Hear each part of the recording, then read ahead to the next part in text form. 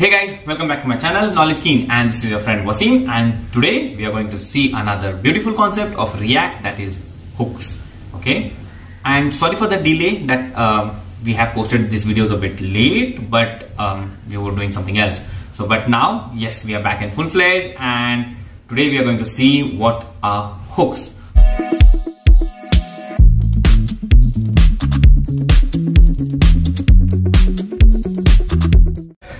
I'll just give you one simple definition. So think of hooks like functions. Okay, what do we write functions for? We write functions because we have some unique purpose in our mind, right? And we are creating function for one specific purpose. Let's take for example, if we are writing a sum function. So how do we write a sum function? We just write something like function, right? Oops, sum a comma b, and this function always returns a plus b.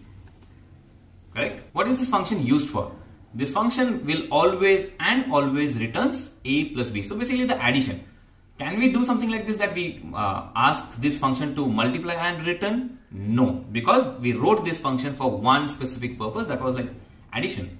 The same way React gives us hooks. So there are multiple inbuilt hooks, we can write custom hooks, there are a lot of things related to hooks.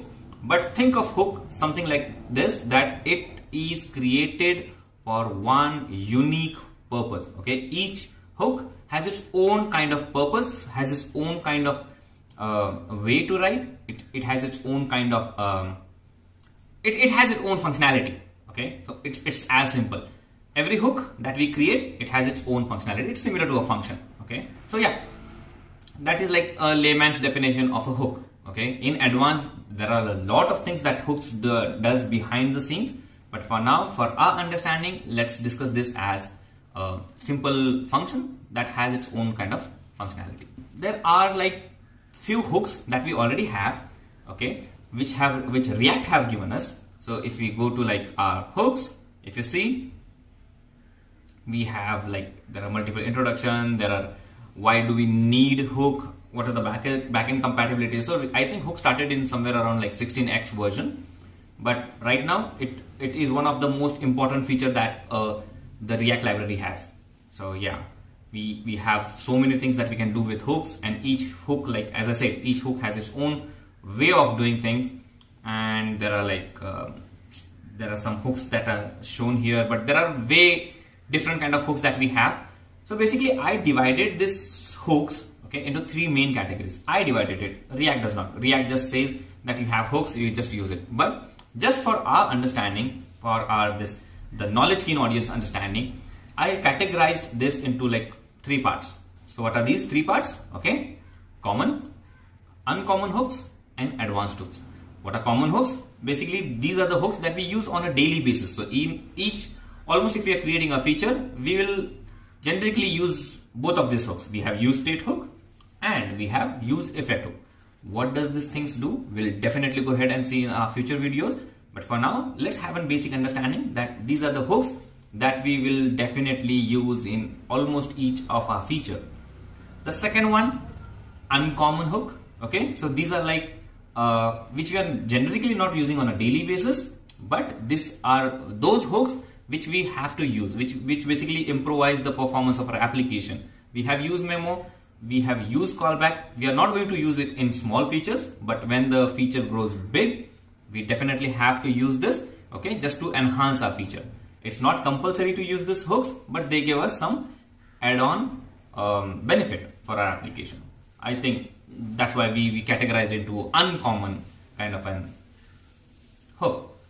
The third one is the advanced one. So advanced, basically these are like in itself, those are like full-fledged concepts. Context API, we are definitely going to see that. Use context. So context API has its own hook called as use context. Redux, also another concept, important, a big concept. We are definitely going to see that too. We have use reducers and we have use dispatch. Also we have some more that also we'll see sometime else. Routing, use location, use navigate.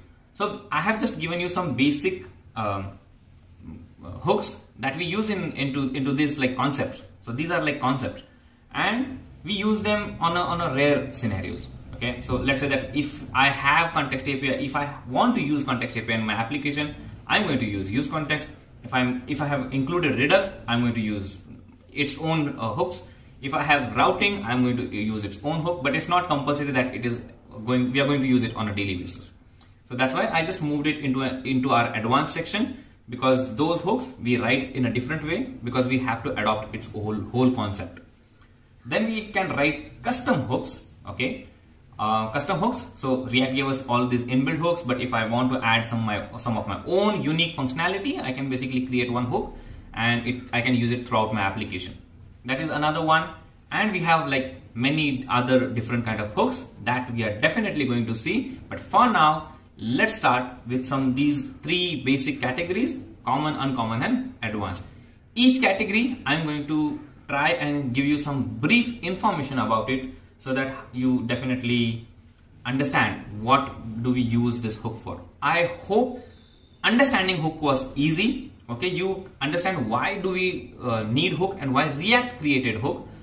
And if you like this video, please watch our next video. That is definitely going to be important, because now we are going to see use